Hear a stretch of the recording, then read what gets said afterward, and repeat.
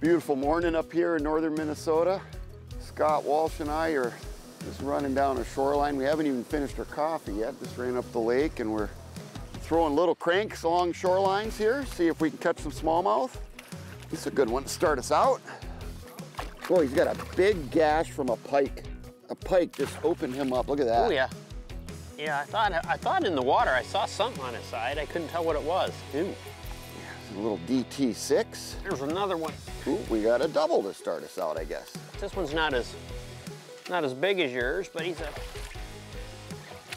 nice little Rainy Lake smallmouth. I just boat flip him. That's a nice double to start us out, huh? Yeah. I think we might catch a few today. Cool. I think so. Let's go. Next cast.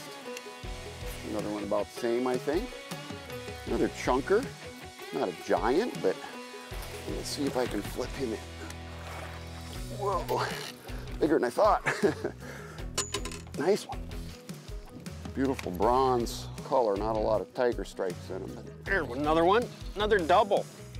They're not, like you said, it's not by any means Rainy Lake giants, but when you're catching them on every cast, you really can't complain about that, right? No. It's kind of how you want to start. Oh my God, it's solid. Little guy on that little crankbait. Hopped over to a windy shoreline instead of a calm one, and I got a big one. Nice. Oh, that's a nice one. Yeah, that's a good one. Yeah, that's a good one. Nice speckled belly. I like when they get all that brown or that black freckling on their white bellies. Pretty cool looking. Yeah, it's a beautiful fish. Wow, look at that. 19? Yeah, beautiful. Nice fish. Let him go. This is a selection of crankbaits that's been working for Roger and I today. We have the tried and proven DT series, DT6, DT8, and a DT10, and as well as the newer OG series in the Tiny 4 and the new Deep Tiny 7. The reason you have that variety of depths is that shallow cranking pattern, you do want the bait on the bottom in the rocks, but still running shallow enough where it's not hanging the rocks. So that's why you have the selection of different depths. And you'll notice that it's mostly crawfish patterns. That's what you're imitating when you're shallow cranking in these boulders. These are smallmouth that are looking and feeding on crayfish. So this selection of colors and baits and depths will get you handled in the North Country. Wow, it was right. He went rocketing out of the water.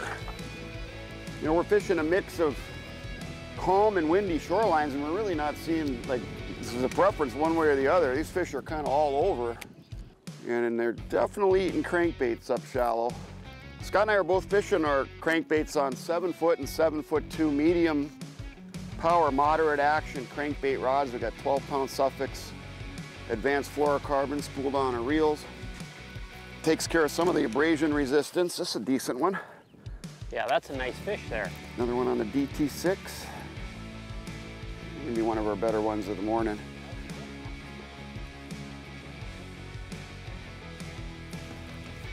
He's a chunky one. That little guy go. Oh boy. It's a Rainy Lake special. Oh, beauty. Wow, wow. Nice thick one. Look at that. Yeah. That's why you come here, huh? Yeah, that's more like it. That's kind of what Rainy's known for right there. Beautiful. Yeah, what a fish. Awesome fish.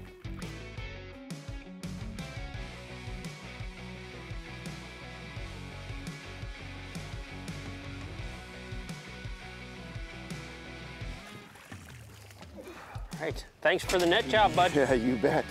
Man, this last spot we've been seeing a lot of fish on the electronics, especially the Mega Live, and it's been a mix, about 50-50 mix of smallmouth and walleyes, and it looks like we might even be able to get a few smaller ones for dinner. There's been some small ones mixed in, so. Nothing wrong with catching nice walleyes on a crankbait. No, no.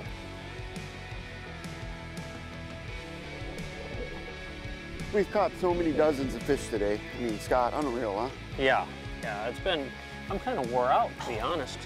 Exhausted from catching so many. This last spot here, we're looking on Mega Live, and we got schools of walleyes. We're catching all sorts of eater-sized walleyes, so I got a big old smallmouth here.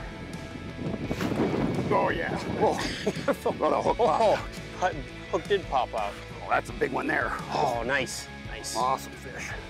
Awesome fish to close it out. What an awesome day of fishing. Just no better way to close it out. A rainy lake bruiser and some walleyes for dinner. Hopefully you've enjoyed watching today's segment on shallow crank and catching bass, some bonus walleyes, and we've shown you a little bit about the bounty of Rainy Lake.